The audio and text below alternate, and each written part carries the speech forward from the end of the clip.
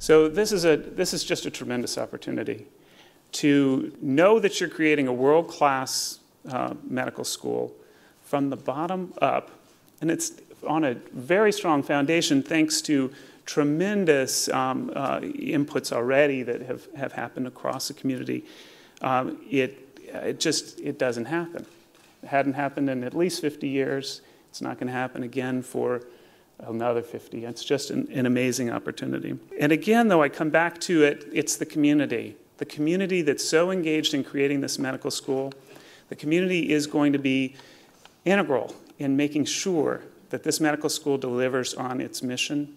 And I'm committed to going back to the community over and over again and making sure that we are meeting the mission that it created for us. I'm not interested in just creating another medical school. I'm interested in creating the medical school that really represents what we want health to be, what we want health education to be in the next century, and then making it nimble enough, responsive enough, that will keep Austin at the leading edge in health for centuries to come.